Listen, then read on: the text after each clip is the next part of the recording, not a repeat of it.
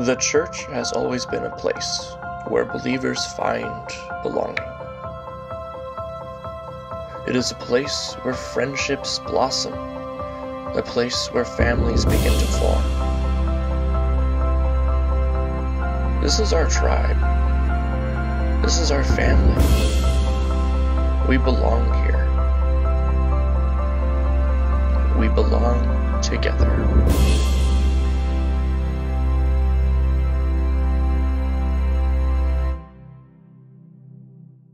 Good morning. Glad you are here today. We have this series about tribe we started last week. We're going to jump into that. But I do want to kind of point out one of our core values in action. Our very name is named Generations Community Church. And so as a part of that, intergenerational volunteering, intergenerational training is just kind of a really big deal for us. And this morning on the platform, we had that going on. You notice that last song was led by the gal over here, Pearl. Pearl is a teenager. Doesn't she sing amazingly well for a teenager? I don't sing anywhere close to that. And her dad, the guitar player, was there. So you had dad and daughter volunteering together and leading in worship. And I just want to reaffirm that value of our intergenerational, of family. Family matters, amen? And so we'll talk a little bit about that as we get going along. But as we talk about tribe, last Sunday we kind of introduced this, and I know with the snow, lots of people didn't catch it. But one of the things I introduced is the idea of koinonia. It's a Greek word. Say koinonia. Yeah, and in many senses, I think that captures this idea. I've been trying to figure out how to say this with kind of modern language, and tribe kind of captures the idea of koinonia, because koinonia is all about belonging. It's all about being a part, and tribe is all about belonging and being a part. And so just kind of to kick us off here, you belong here, you are one of us. We belong to you, and you belong to us. No, not fast enough, sorry. You belong here, you are not one of us, you are one of us. We belong to you, and you belong to us. Yeah, I messed it up there. So say to your neighbor, you belong here and you are one of us. Yes, that's at the heart of this idea of belonging. In fact, the body of Christ, the church, is meant to be a gift to each other. We're meant to love each other and care for each other. Paul in Romans says, we belong to each other, right? And when he talked about the gifts, the spiritual gifts, again, he talked about they are for the church. They are for one another. They're meant to be shared amongst us. We are designed for redemptive community. And I know that message in a modern culture of individualism is kind of grinds on us a little bit. But the truth of the matter is we who we are in Christ together. We are the body of Christ. We are a local group. And so koinonia is what makes a local church a tribe. It's what brings us together. Koinonia carries certainly the idea of fellowship. That's most often where you see it translated. But like very often, the original language words are often way richer than the English translation of them. So koinonia certainly carries fellowship, but it carries also the idea of relationship, of association with one another, of communion, okay, that kind of connectedness, of participation together, of sharing together. And that is so much richer than what I grew up with. When I grew up in the church, right, I grew up in a small church, and I told everybody last week, for me, koinonia always meant eating together. Because that's what we always did when we'd say, hey, we're going to go have fellowship. We'd have a potluck, right? So koinonia, fellowship, potluck, all the same kind of thing, right? And even when people would get together after church and go out together, we'd go out to eat. There was a buffet in Aberdeen, right? You know, and we'd all go over there and we had fellowship. And so that's not wrong. It's just not sufficient for what is meant by this. And we talked about last week about how a koinonia is done by the Holy Spirit. The tribe is made the tribe. We are made together by the power of the Holy Spirit. And you're going to see again today how the idea of koinonia and Holy Spirit are very often together in Scripture. So I've been trying to figure out how to fit this koinonia, this tribe idea, into our larger understanding of our relationships. And so I came up with a graph. Now, this is a preacher coming up with a graph, so don't laugh, okay?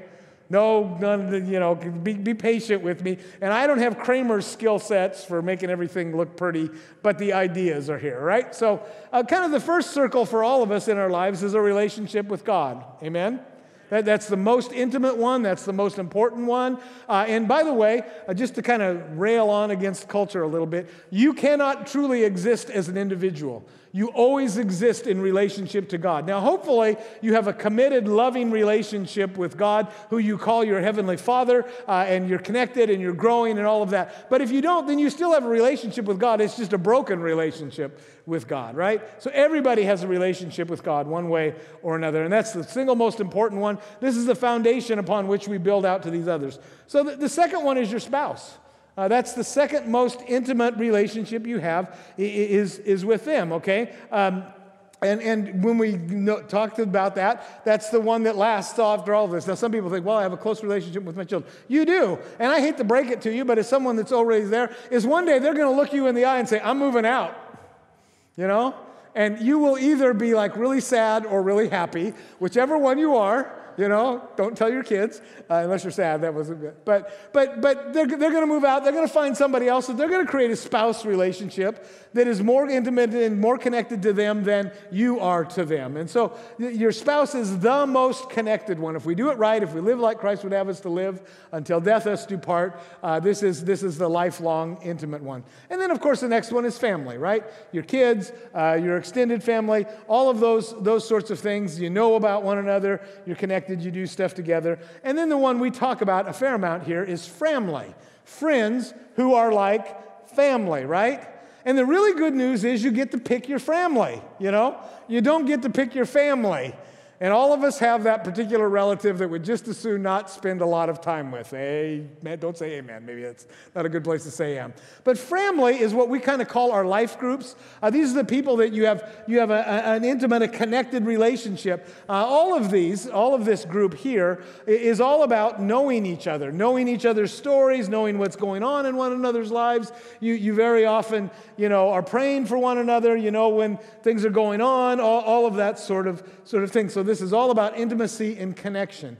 And I hope that you have each of these. You need to build each of these into your life. Relationship with Jesus, relationship with a spouse, or maybe, something's gone wrong there, you buy your own, but then relationship with family, and then relationship with family. Get in a life group, okay? Now more than ever, having come through COVID, now more than ever, life groups are really important. And then kind of what we've been talking about is this next level of tribe. And tribe is a little different from the family or spouse in that it's not as connected a relationship. Maybe you know people's names, you recognize them, maybe you talk to them in passing, but you really don't know a lot about them. You don't feel a deep connection to them. And frankly, although it doesn't look like this in COVID, our church is too big for you to know everybody in the church. You just can't. You can't even know all their names. And so these are the people you see, and you care about them. You care about the people in the tribe, and you're connected to them, but it's not the same as family. And if something were to happen to them and you were to hear, that guy this happened to him this week, you'd go, oh, that's sorry, and you'd probably pray for them. And a part of what connects our tribe is we have our family prayer page, that's kind of closed, and people will see things on there, and they'll pray for them. They'll say, oh, I'll pray for that guy, and you might not even know who that is. You just the name was on there as part of our church. I'll pray for them. Or maybe you read it and there's something you can do for them. You go, hey, I could kind of help out with that. How about, it's tribe. We're connected, but it's not quite the same. Or our lobby page, a lot of what goes on in there is just connectedness and fun and talking and all of those sorts of things. And it might be someone that maybe you don't even actually know who they are. They go to a different worship service than you, but you're connected. But maybe the most powerful time I have seen tribe work in the church and be really good, really healthy, good tribe happened about 6 years ago.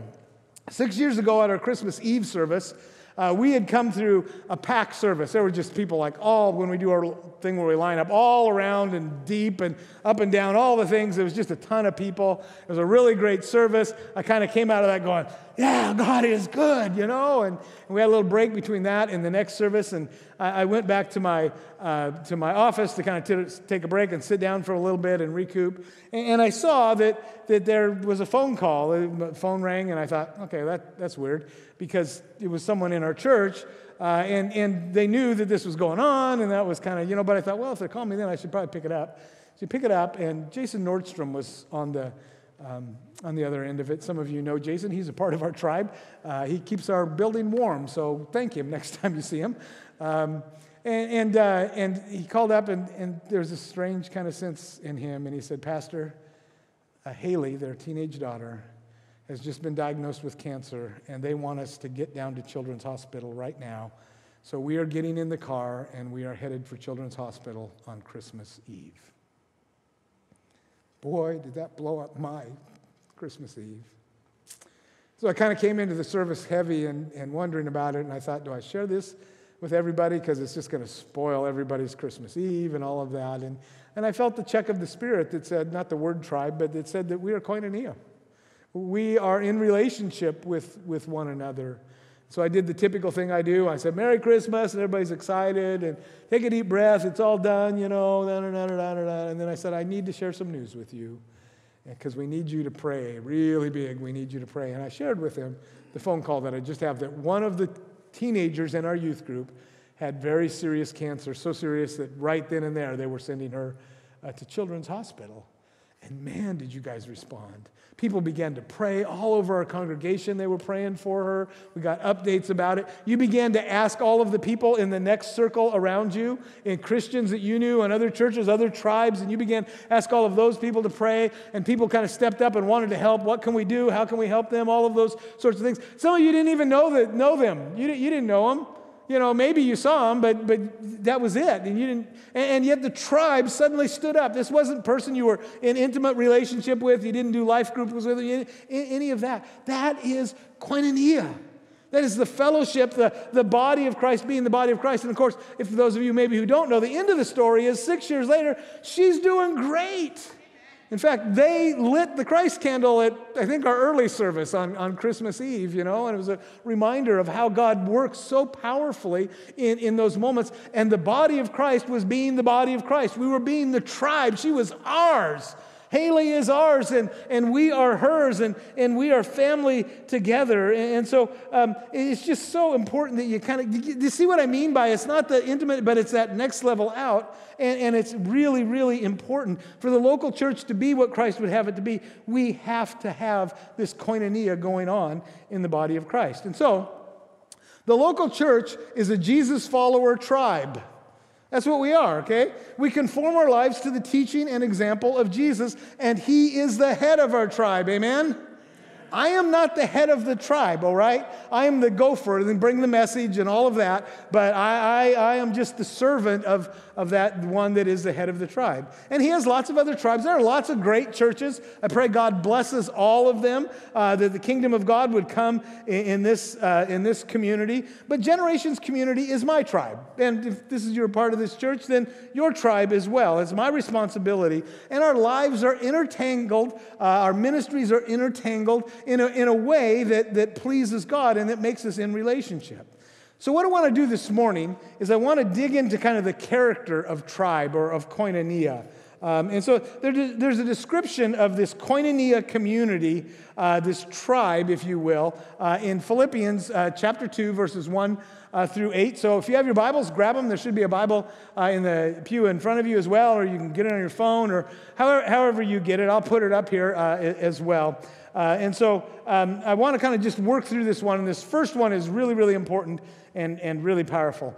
So it says this: So if there is any encouragement in Christ, any comfort from love, any participation in the Spirit, any affection and sympathy, complete my joy by being of the same mind, having the same love, being in full accord and of one mind. Man, can he pack a lot into one sentence, right? That's just a ton there. So let me kind of pull this apart for you, and we'll kind of look at it together. So it starts out with, if there is any encouragement in Christ. So encouragement in Christ is the first benefit we're going to talk about from the Koinonia community. So most of you got a job offer at some point. There's a benefit package, right? You're going to get, dental insurance, and maybe you get health insurance, and you get this many days off, and blah, blah, blah, blah, blah, blah, blah. Well, what he's walking through here is kind of the benefit package of the koinonia of the tribe. So the first one is encouragement in Christ. And in the original language, this isn't just a general kind of encouragement.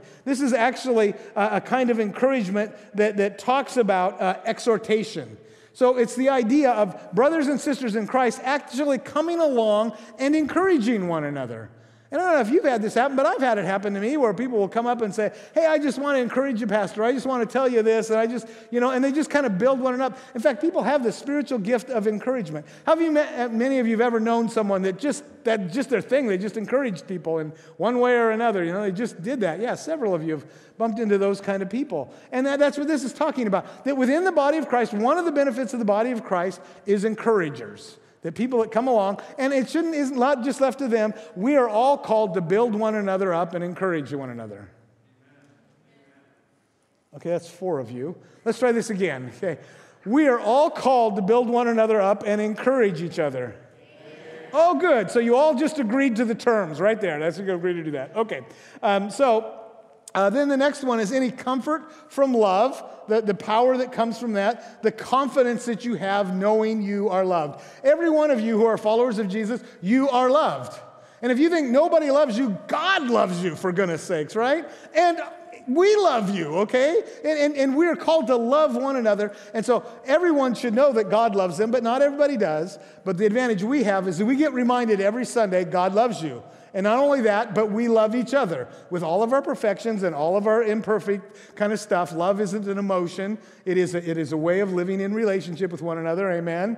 Okay? You understand that. And so at the essence and the heart of love is knowing someone's flaws and loving them anyway. Amen?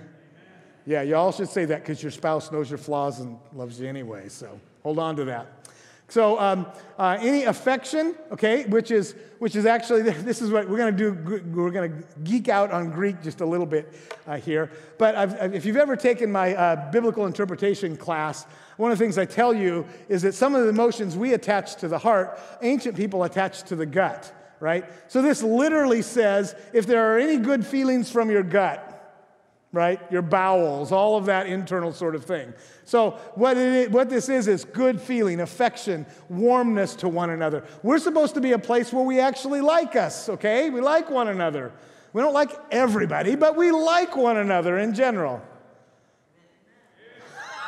Wow, I think I need a whole different sermon about getting along with each other here. Okay, so affection, and then sympathy. And the word for sympathy here actually carries the idea of mercy. That in the koinonia fellowship, that in the tribe, we actually extend mercy to one another. Now that should give you great confidence. It gives you the ability to make mistakes, and we aren't going to smack you down. We're going to help pick you up and say, come on, get up, let's brush you off here and get going. And watch out for that next thing right there. It'll trip you up every time, We're to be a merciful kind of gathering of believers. And so this is super important to the life of our church, okay? So there's one that I kind of skipped because it's a little different from the others. The one I skipped is participation in the Spirit. Anyone want to guess what the Greek word for participation is? Koinonia. Anyone want to guess what the Greek word for participation is? There we go, yes. So this fellowship, this connectedness of the Spirit. And there's this great idea here that koinonia only happens by the power of the Holy Spirit. You can't live it any other way. And that we experience koinonia when we surrender our lives to the working of the Spirit in our lives, right? So this was the benefit package of this particular thing, of the koinonia in the Spirit that gives us fellowship, that gives us connection with one another and connection with Him. And that's what healthy church looks like through all of this koinonia tribe that we are a part of. It's encouragement, loving, comfort, affection, sympathy. All of those are ours when we live in this relationship with one another, okay? let's back up because I want to pick up on one other thing here. Joy of being the same mind, having the same love, being in full accord with one mind. So any affection, sympathy, complete. So my joy being complete of the same mind, and by the way, the word there for mind is the idea of attitude, okay? Having the same love, being full accord, which actually means working together, this is what the word means, and of one mind, so it's back to that attitude question again, that we would have the same attitude as Christ through all of this, and that we would do the work of the Spirit in loving one another. Now, there's another part of this that has to do with the Spirit and with participation in all of this that I want to kind of get at, because there's things in Greek that you just can't bring out in English. And one of them is, if you'll remember, I've told you before, the word for spirit in Greek and in Hebrew also means, do you remember? Wind or breath, right? Which is why Genesis is so cool, because God breathes into us. He literally inspirits us. He puts His Spirit in us, which is excellent. But here, get this. You have the koinonia in the Spirit. So the fellowship that comes from this living thing. So koinonia isn't another thing like these other things. Koinonia is a living thing. It's an alive kind of thing. And there's this image here of God, the Spirit, literally breathing koinonia into you, breathing koinonia into me. And it is out of that we find our life in the koinonia, in the tribe, in the fellowship, in the connectedness to one another. And I have a professor who likes to say that there's a certain sense in which God breathes us in, that He might fill us up with His presence and heal us and prepare us, that He might breathe us out to be His in the world. What a cool concept. That we are breathed in, that we are made alive, that koinonia is a living sort of thing, that we might be breathed out into the world to do His work. In fact, there's a part of that I want to talk about just a little bit that I just see coming out of that, and that is this. Most miracles are hand-delivered. Have you noticed that? Most miracles are not what we call vertical miracles, where God just kind of comes in and does something that nobody understands. He suspends the rules of creation, and He just does something. Most miracles happen when God prompts somebody in the koinonia fellowship to help somebody else in the koinonia fellowship. That's the way it almost always works. And the miracle isn't that God suspended the rules. The miracle is that the body of Christ was going to be the body of Christ, and we're going to do what we're supposed to do, okay? And the classic one, because I just remember this as a kid growing up so much, is that every once in a while I would hear these stories about people that were in really desperate shape financially. Man, if we don't get the mortgage paid, we're going to lose the house, and I lost my job, and everything's, I don't know what we're going to do, and we're all praying for them, and, praying for God to do something in the middle of that life. And they'll come back the next Sunday, and they go, "You're not going to believe what happened. I got this envelope, and it had the money, it had the exact amount we needed to pay the mortgage." And we all go, "Woo-hoo, praise God, that's a miracle." But you all know that envelope with the money in it didn't just appear at the post office, right? Some other believer in the fellowship was prompted by the Holy Spirit to go, "You need to do something about that." And they got out their wallet, and they took out the money, and they put it in there, and they put the address on it, and they sent it. It was hand-delivered. And that's what the koinonia fellowship is all about. It's about ministering to and caring for one another. Here's the good news. You get to be someone else's miracle. Amen. And I'm telling you, getting to be someone else's miracle is better than receiving a miracle, because receiving a miracle is stressful up until God actually delivers you. Amen? Yeah, it's just like, oh, this is going to happen. I don't know what's going to happen. I got to trust God, trust God, trust God. Being someone else's miracle is like, oh, this is so much fun. And they'll never know, It is so cool to walk around. That's why God said, don't let one hand know what the other hand's doing. Do your alms in private, all of that sort of thing. Because that's where the greatness in it all comes. So we are called for this participation, this engagement in the life of the church. To be of the same mind, to have the same attitude about life that Christ has. Okay? So then verse 3. So if there's any encouragement in Christ, any comfort from love, any participation in the Spirit, okay, any affection, sympathy, be of the same mind. And this is that attitude part that we talked about. Having the same love, being in full accord and of one mind. I skipped ahead in my notes there. So same love, being of full accord, and then being of one mind. Again, the attitude issue. So here's what I want to say about attitude. How many of you ever worked with someone that had a bad attitude? Wasn't that a fun experience, you know? It's just like, and how many of you ever worked with someone that just had a really great attitude? They just kind of built everybody up, and you went away from them going, yeah, okay, I'm ready to do this. You know, anybody had that? You know, oh yeah, more of you have had that. That's good. Well, that's what he's talking about here. This attitude, mind. The word here doesn't mean thinking or agreement. We get so hung up on that in our culture, but it means the same attitude, the same way of looking at it as with Christ. Okay, so same attitude. All right, moving on. Verse 3. Do nothing from selfish ambition or conceit, but in humility count others more significant than yourself, and let each of you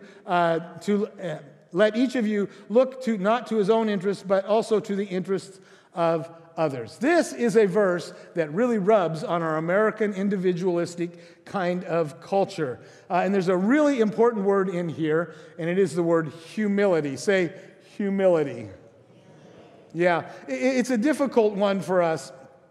Because we live in a world where it's all about, hey, you got to have confidence, you got to be in charge, you got to be a guy, all of that sort of thing. And humility sounds to us like just the opposite of what that is. But the word for humility here isn't about false modesty, which is kind of the way we deal with humility in our culture, right? It's like, oh, well, I'm no good and I'm awful and that's all. That's not true. That's not true at all. That's not what it is, Or people go to the other end.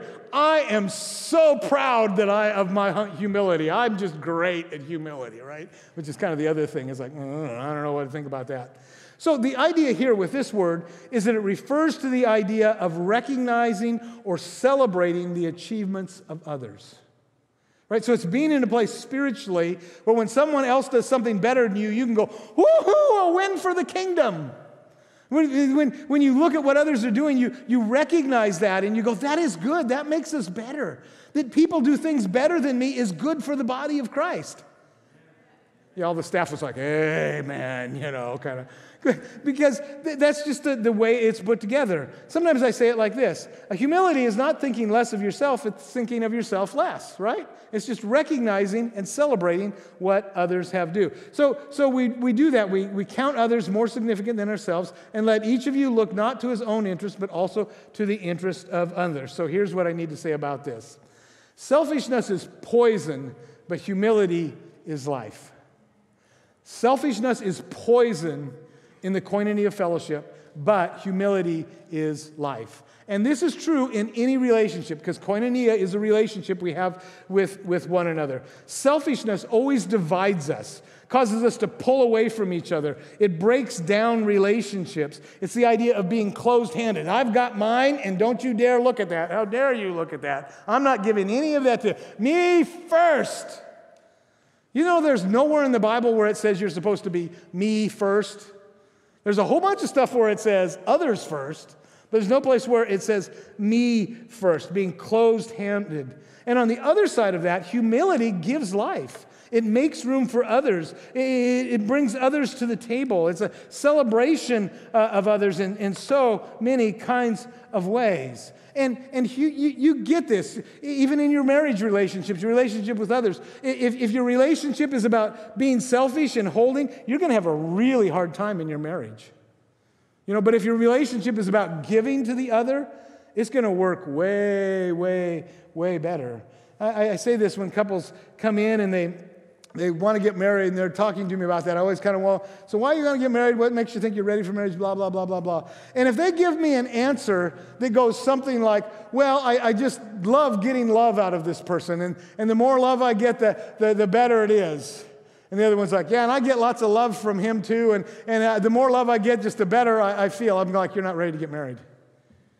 Because if you are pulling something out of that other person and they're pulling something out of them, eventually you'll begin to shut off the pull, and then people get unsatisfied, so you pull harder, and then they shut down more, and you pull harder, and it's back and forth. And pretty soon they're in deep, deep, deep trouble.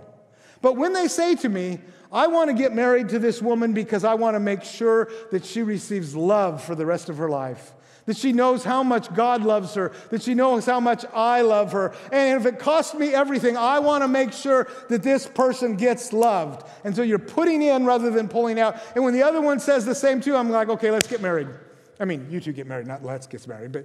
But the idea that you're ready, and that's the way it works in the body of Christ. When we are all putting in rather than pulling out, it works really great.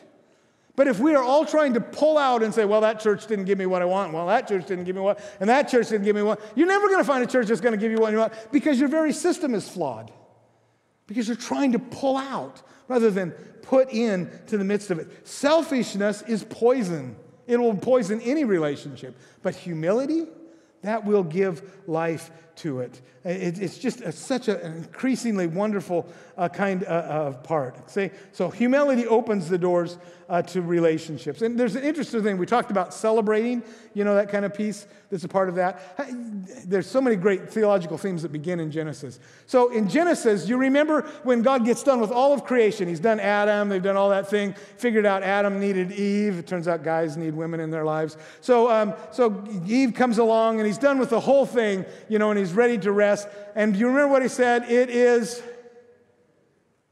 very good. He was celebrating them. And that's that same principle that applies today. Can we celebrate each other more? Can we do more of this humility and thankfulness for one another? Can we do more of building one another up and encourage one another? Wow. Let me try that again, okay? Can we do more of building one another up? Can we do more of celebrating one another? Can we do more of encouraging one another and be the body of Christ together? Yes. Oh, good. That's good. Yes, I would have taken amen, but that, yes, works too in all of this. So we need humility and we need to avoid selfishness in relationships. Next, it says humility means admitting, I need you. That's hard. That is hard for some of us because we're so independent.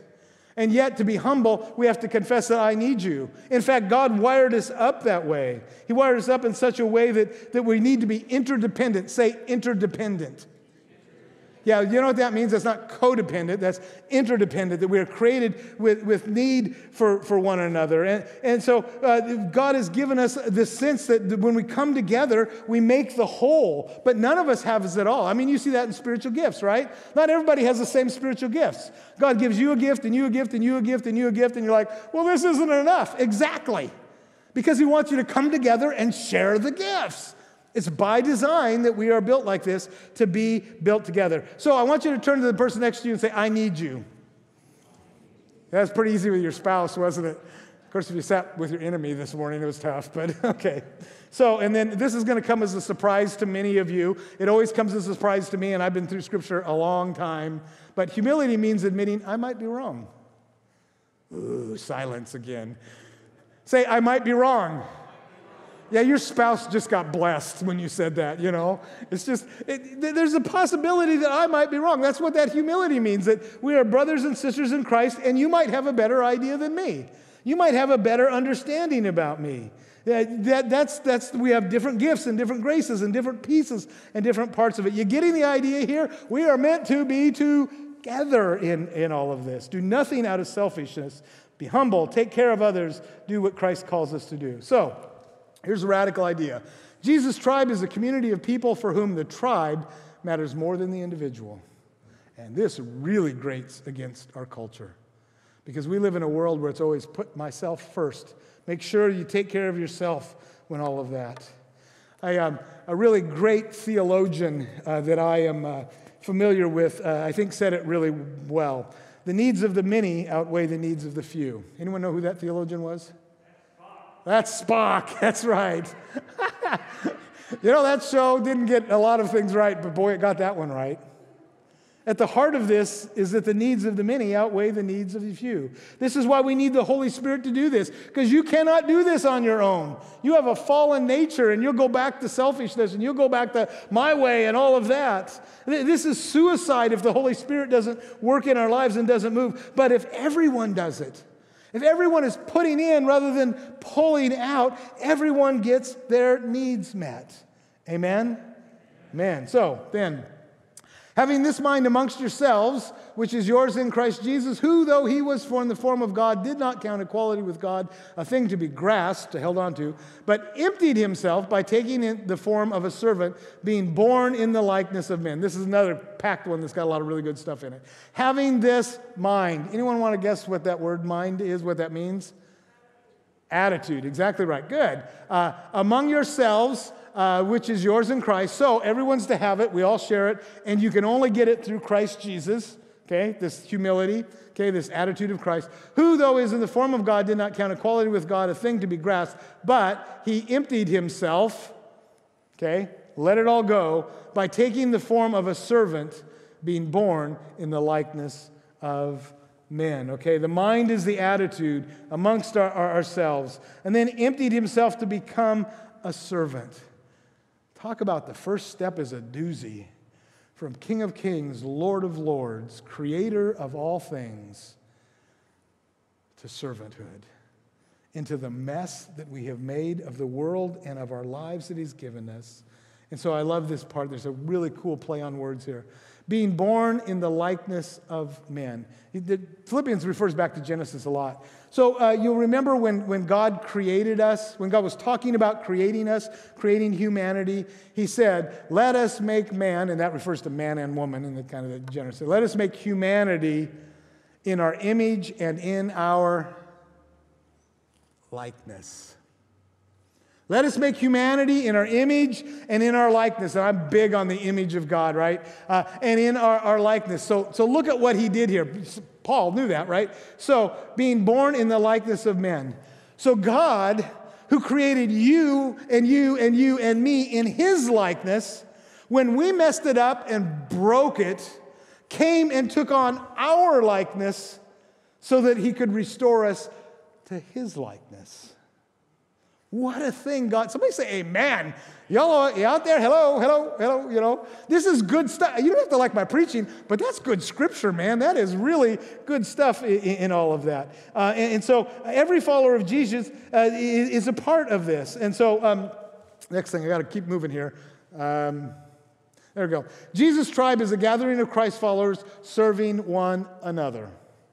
That's the heart of this. We serve each other. And when we serve each other, we all get more out of it. Every follower of Jesus should have a ministry to give their life away without thought of compensation or reward. It doesn't have to be a ministry in the church, but we should have ways in which we serve others. It's so important that we do that. And people do that in all kinds of ways. In the church, out of the church. We have people in our church that tutor in our schools, right? There's no place on my annual report to put that. But praise God, they're building the kingdom of heaven. Amen? You know that? So, can I tell you a secret? There is great joy in serving others. It's one of the most powerful things you can do, that we would serve one another. It will bring you amazing joy. In fact, it's one of the things I say when people are down spiritually and struggling and so on. You need to get out and serve people. Well, how's that going to help? That's hard work. Just try it. See how God does that. There's great joy in this, okay? And then verse 8, and being found in human form, okay, he took on our likeness, he humbled himself by becoming obedient to the point of death, even death on the cross. I appreciate that this was put in the scripture, but I have often wondered why, because that's scary, man. And I think, this is just me, okay? This is just, my seminary professors would have a heart attack to hear me say this. But I think the reason he put this in there is because so when I'm in the middle of doing ministry and I'm serving others and I'm tired and I'm cold and I'm hungry and my blood sugar's low and I'm like, why am I doing this? And I'm weary of well-doing. This comes along and I go, oh yeah, he could have asked me to die. And he could have asked me to die on the cross. I am so glad. This is a good ministry. I like my ministry. There's just something about perspective that helps us, amen? It's just a part of it. And so I think that's why he put that in, a reminder of how much he has done for us. So let me ask you this question. How is your servanthood these days? Where are you giving your life away? To someone who can do nothing for you? Where specifically are you serving? If you're feeling down spiritually, not feeling connected to God, feeling stale, serve. You'll be amazed what that does for your life. It'll lift your spirits and rejuvenate you. Serve. Here's the truth. We can only experience true koinonia when we let the Spirit have control. Because koinonia is from the Spirit. And often we don't have it because we're not all in with the Spirit of God. We're not all in with what He wants to do and how He wants to work in our lives. Because when we're all in, it's really, really good. In the book of Acts, there is recorded a unique perspective on koinonia. If you remember the book of Acts at the beginning, Pentecost, Holy Spirit comes, possesses these people. There's a rushing mighty wind. There's flames of fire coming from their head. Wouldn't you like to have seen all that? All of a sudden, they go from being afraid to pouring down out of that upper room into the streets of Jerusalem. They're all doing street preaching. Finally, Peter stands up, who had been afraid of a little girl before, and he begins to preach to them. And that day, 3,000 people got saved, and they baptized all of them. I don't even know where they found that much water to do all of that. And finally, at the end of that, we get this picture of what the fellowship, of what the early church looked like when the Spirit of God was controlling it. And so I want to run down through this really quickly. And they devoted themselves to the apostles' teaching, that is Scripture today, because Scripture comes from the apostles, and to fellowship. Anyone want to guess what that word is?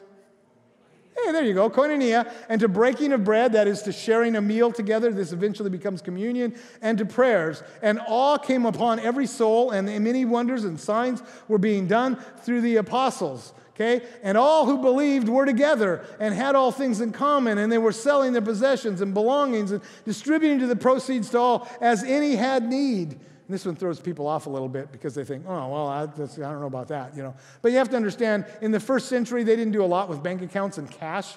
So where they saved was they would buy something. It was hedged against inflation, all of those sorts of things. So if they wanted to give something, now if you wanted to give a significant gift, you would go to your bank account probably and punch in the numbers and do whatever you do, you know. And that would be great, give to the kingdom of God. But for them, they had to literally go sell something. So that's what's going on there. And day by day, attending the temple together and breaking bread in their homes, he reemphasizes this home connection, life group connection, sharing meals together, again, becomes communion. They received their food with glad and generous hearts, praising God and having favor with all people. And the Lord added to their number day by day those who were being saved. You know what I think represents koinonia? Glad and generous hearts. Glad and generous. Don't you want to go to church where people are glad and have generous hearts? And when that happens, then they have the favor of all people. Everybody looked at them and said, wow, there's something going on in the midst of those. The hallmark of the tribe is glad and generous hearts, open-handedness to the world around us. So I want to end with this. Let the Holy Spirit have full control of your life. If our band would come back, we're going to sing together a really great song. The name of the song is Have It All, Lord. You want to experience koinonia? You got to let the Lord have it all. You got to let the Spirit have it. You got to let Him have control of all of this. And a song is a prayer, in my opinion. That's the way those work. And so I want to encourage you, if you're not there, if you haven't let God have full control of your life, and you want to experience this koinonia, this wonderful, I know it doesn't make sense. Give God full control and you'll have a better life. But it really actually works that way. I've experienced it. Many others have experienced. Let Him have control of your life. Let Him breathe the Spirit of the living God into who you are and into who we are as a community. And you'll experience life in Christ in ways that you never, ever thought possible. Amen? Amen? Father God, I pray now that you would open our hearts. Lord, I long for us to be a koinonia community, Father, where you are lifted up, where we have glad and generous hearts together, Father. Where people on the outside look in and go, wow, there's something going on in that place. I don't know about them, but man, where people love one another and care for one another, where people step up for one another, Father, that we might truly be the body of Christ, that we might be your tribe in this place, Father. We bear our hearts now before you, Father, and we ask that you would come in and cleanse them. We give them to you. We let you have all that we are. And we ask it in Jesus' name. Amen.